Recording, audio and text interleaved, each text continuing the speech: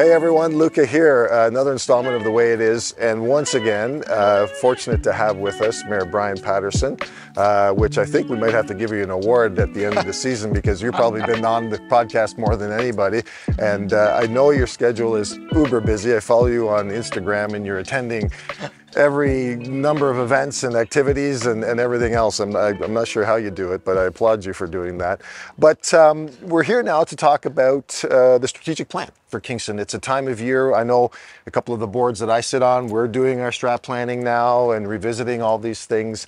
And obviously, you know, as we just talked briefly before we came on air, Kingston's a busy place right now. There's a lot happening. So, you know, I've got the pillars, the 5 pillars. Maybe I'll just start with the first one and then you can sort of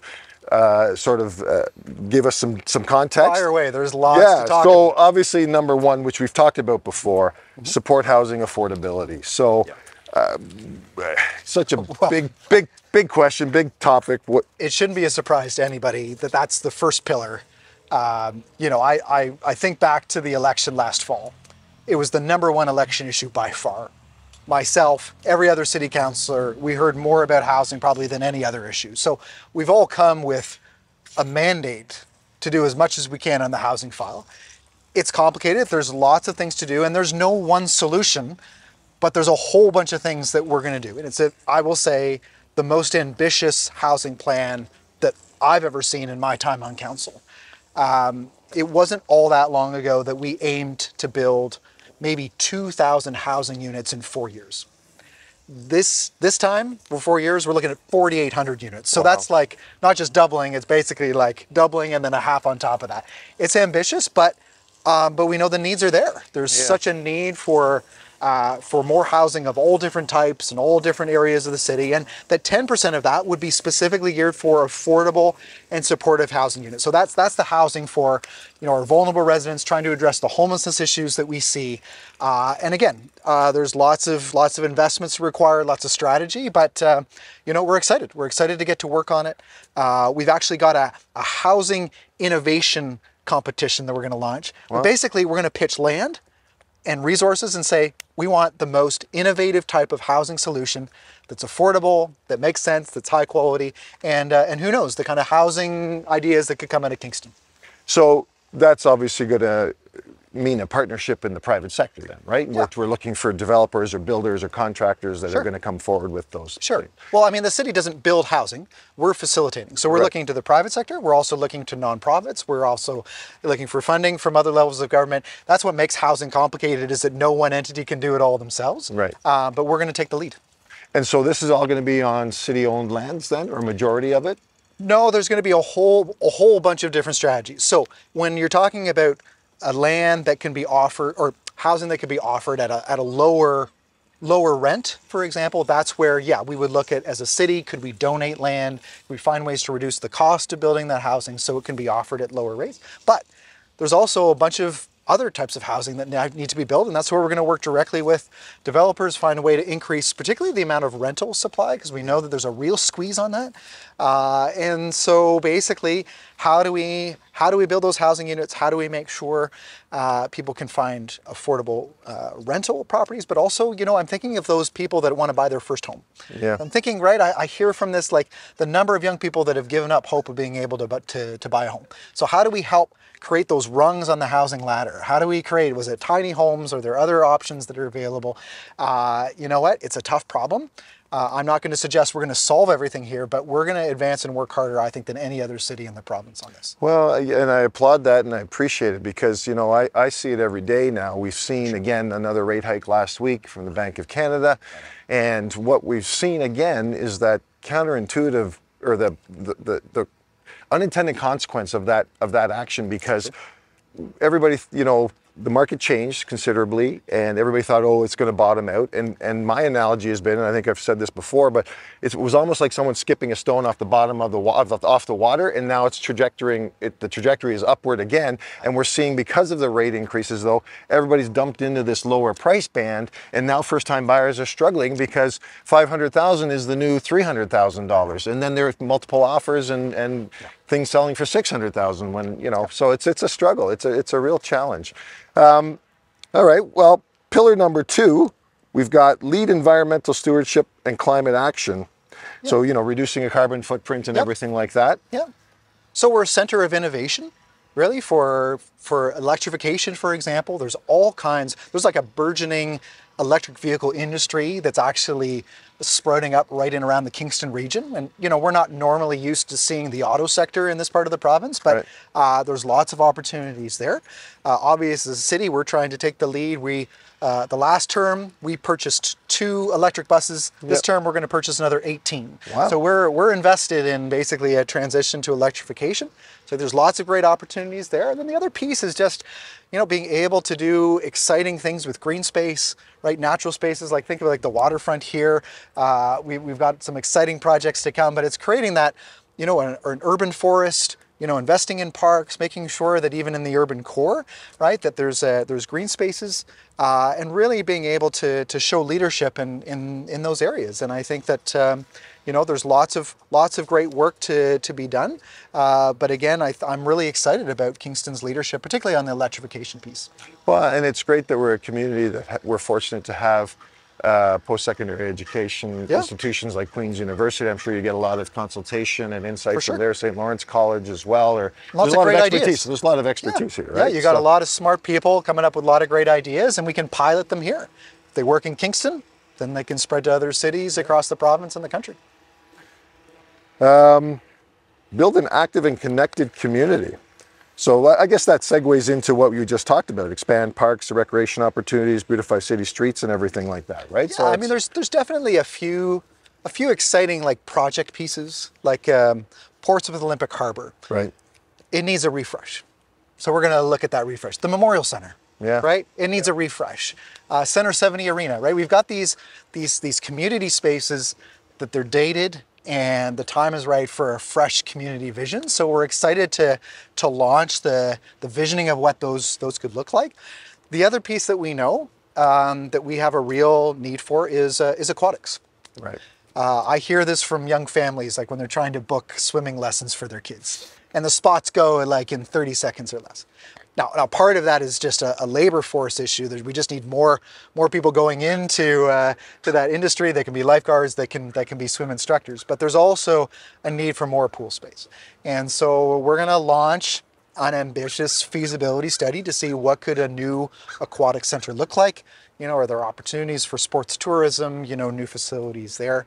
So lots on that piece, but also on the connectivity piece. So new transit opportunities, new ways to create, you know, bike and cycling paths, particularly like in the suburban areas. Like it's one thing like in the downtown, but how do you create it to be convenient for people, right? To maybe bike or to walk in different areas of the city. So I mean, I think that's all kind of the vision behind that. It's about creating a livable community that I think you know, we've done great work on and want to keep that momentum going. So I'm going to be devil's advocate. Go for it. Because you mentioned the dreaded words that a lot of Kingstonians have heard over the years: feasibility studies that get shelved and then redone again, and all these monies spent on 5 feasibility studies for the same thing that never got action. So I guess, and because I sit on boards, and it's great that everyone's well-intentioned, has great ideas, but it's about execution and implementation, right? So first thing is there going to be actionable items? Secondly,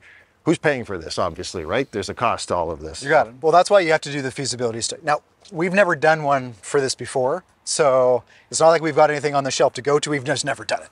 So I say 2 things about pools. Number 1, they're amazing. Number 2, they're super expensive.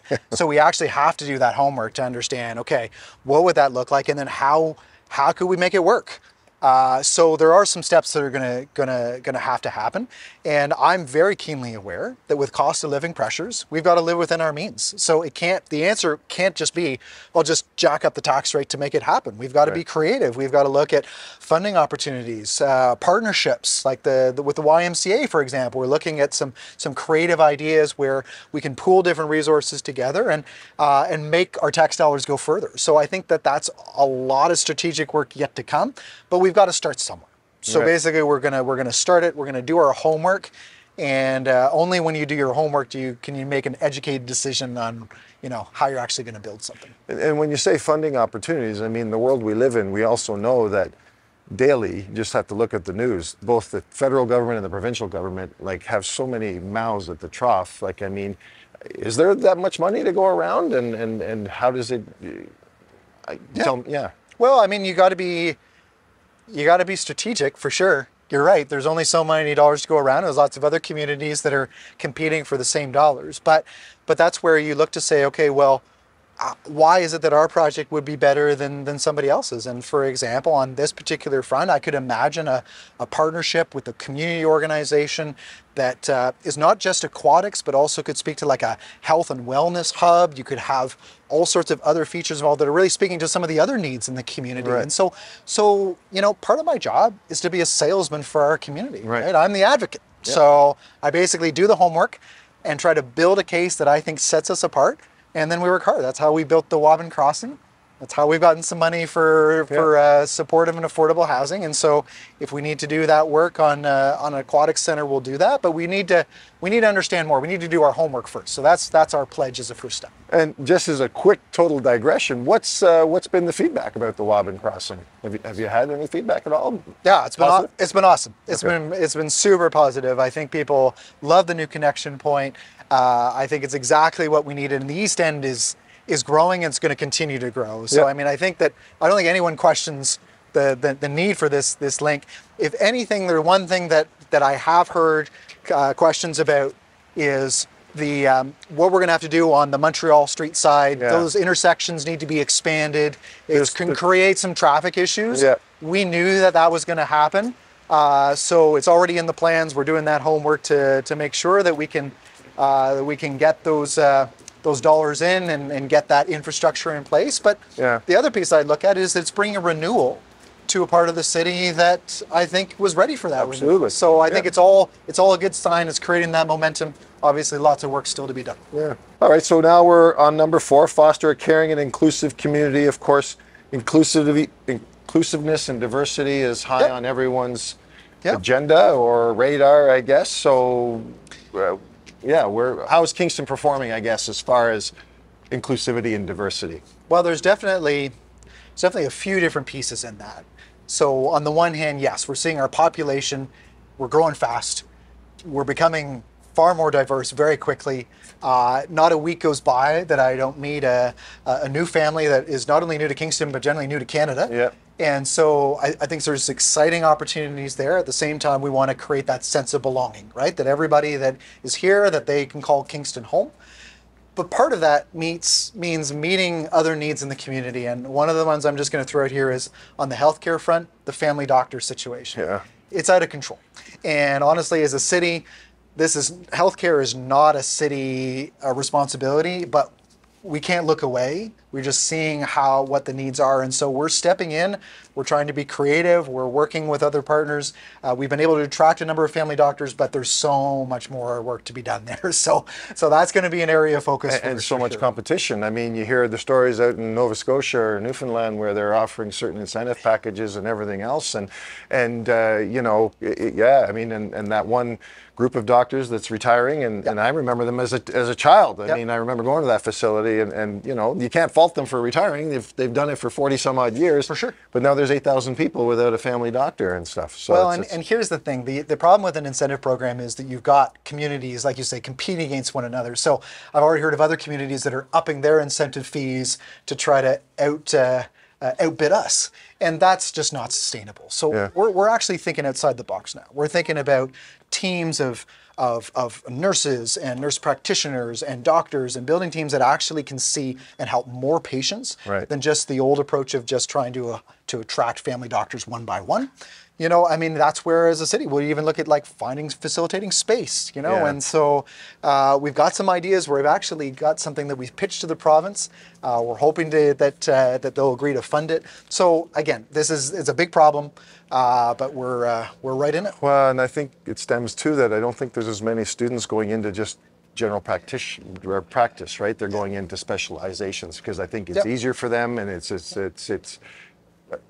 a career that they can work around and control and everything, where general practice is a little bit more broad-based, right? So, and here we are. My daughter's writing the MCAT the end of the month, and you know, I hope she gets a high enough score that she can qualify for medical school. And I mean, and here we are. We're still using these archaic standardized tests to weed out numbers when people want to get into the field. And I mean, well, that's my soapbox. Sorry, it's a good soapbox. So no, we've talked about these things. A standardized test doesn't make somebody a good doctor, a bad doctor, a good lawyer, a bad lawyer, or whatever else they're going to try to do. But anyway, that's my 2 cents about that. Well, definitely lots of work to do on the healthcare front, and then on food security. So you know, especially with food inflation, how do we help those that are having a hard time making ends meet?